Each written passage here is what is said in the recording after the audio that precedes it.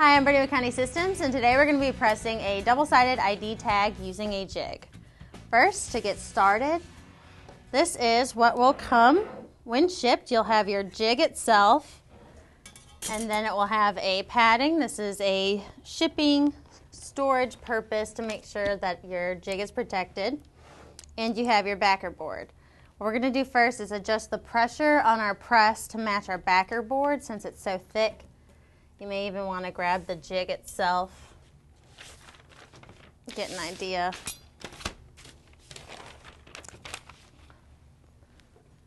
Just how much pressure we need to apply, because we want to make sure that we have a even medium pressure when we go to press.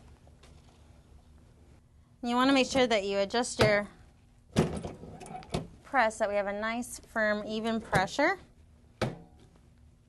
That should be good. And take into account of your backer board.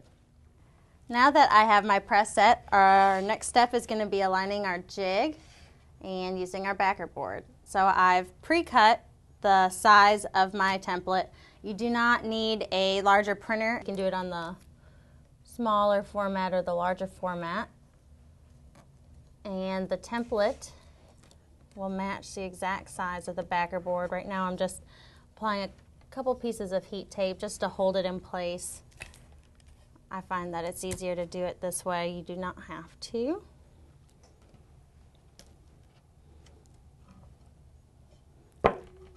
Once I have my first image, I'm going to grab my jig.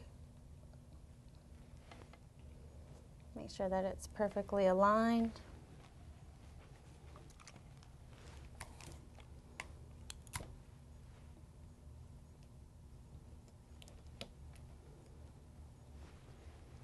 I like to use the heat tape just to make sure that it doesn't shift, just to be extra cautious. Now that I have everything in place, I'm going to fill each of my ID spaces with my tags.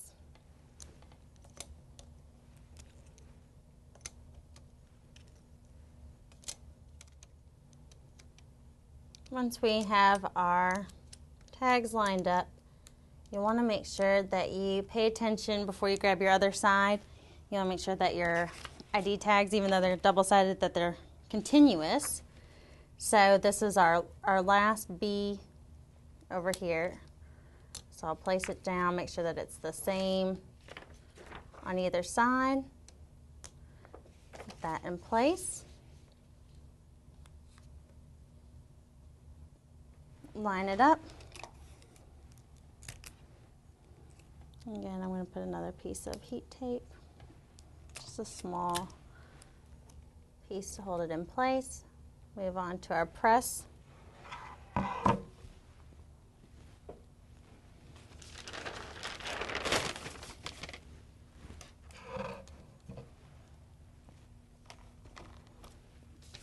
And we'll be able to press both sides at the same time. The metal is going to make sure that our heat stays consistent throughout all of our pieces. And we'll be able to do 24 ID tags in 1 minute, 30 seconds, 400 degrees using a medium pressure.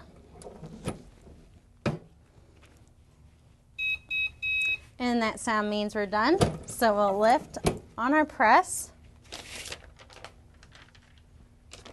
move our transfers. Oh wow, those are going to look excellent.